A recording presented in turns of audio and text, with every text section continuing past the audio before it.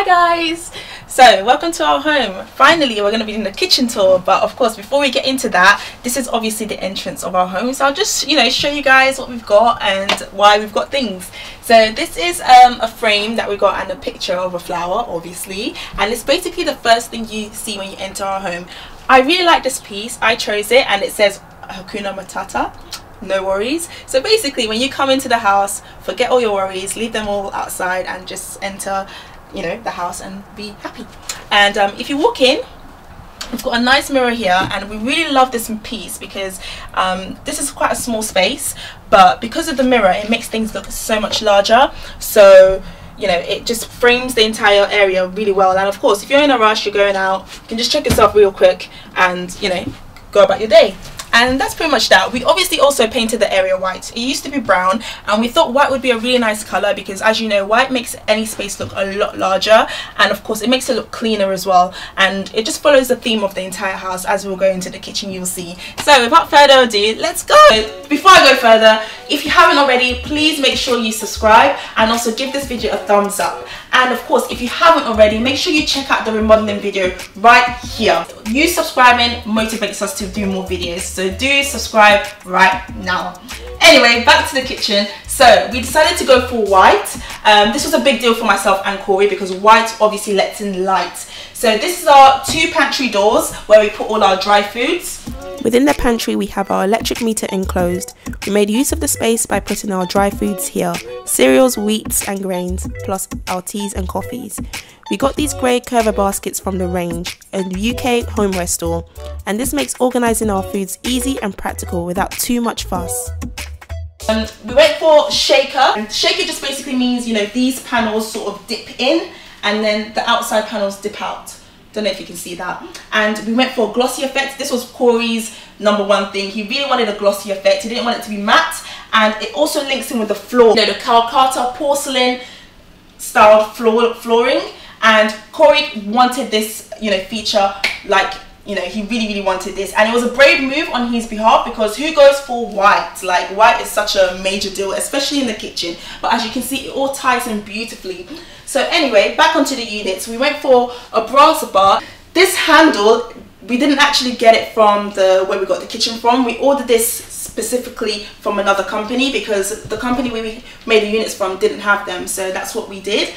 This is an open top unit, and this is where we keep all our blenders and toasters because having them out just doesn't look very nice. I'm quite short, so I have to tiptoe to get to this, but for Corey this is a breeze. We also wanted a combination of top units as well as floor units because it just looks a lot nicer. So again, these just opened up quite nicely and we just put all our dry foods in there. This countertop is one of my favourite features of the kitchen. If you get closer, it sparkles, so it's like a glittery effect. So of course, I'm a girl, I love glitter. Corey was so against this, but I won him over eventually. And it's a nice smooth finish. We didn't want to go for wood. Our last kitchen was wood, and we were really trying to go stay right clear away from the wooden effect.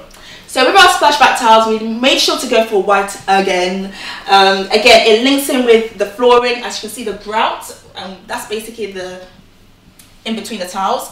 It's grey, and it just links in nicely with the Calcutta tiling. The splashback tiles, we went for a metro style effect, and it's basically just tiles being straight. We didn't go for asymmetrical because we just thought the straight look just keeps it simple, keeps it clean, and that's just the effect we wanted to go to. Over here we have our furnace and silver units. All our units in the kitchen are silver, so we've got a silver fridge, refrigerator, microwave, cooker and washing machine. These smart wall sockets are very handy as not only can you plug in conventional plugs, but you can also plug USB cables, which is very convenient for charging your phone. Our cutlery tray is fit to measure and we got it from our kitchen provider. This ensures that this fit is snug within the drawer, which prevents sliding. Also, all our unit doors are fitted with a built-in soft close mechanism, preventing loud bangs when closed. These drawers come in various sizes, enabling the storage of small or large kitchen appliances, such as pots and pans or even baking trays. The spice rack is a fundamental part of our kitchen, and it was very important that it be beside the cooker for easy access. Corey and I do take pride in cooking, and enjoy making our food very flavoursome, coming from an African background. This also encourages us to grow our spice collection. So progressing on, we've got our, again, top unit, and this one has a blurred glass effect. We were in two minds between using clear glass and frosted glass. In the end, we went for frosted glass. And of course, this is where we put all our plates, our dining ware, and our glasses. This unit here, nothing specifically goes in here. However, this actually masks the boiler, so it's very nice, very handy to just keep closed and not, you know, visible to the naked eye. So it looks really cute, really pretty, and just neat. Under here we have more units. Here we just keep all our, you know, washing up liquids and all our sort of housing, cleaning things go there. So this is our fridge freezer, and I love this fridge freezer. We got this when we first moved into the house, so it's been doing a great job for us so far. It's Beko branded, in case you want to know. And there's a key feature that I really love about this fridge freezer, and that is the Neo Frost feature.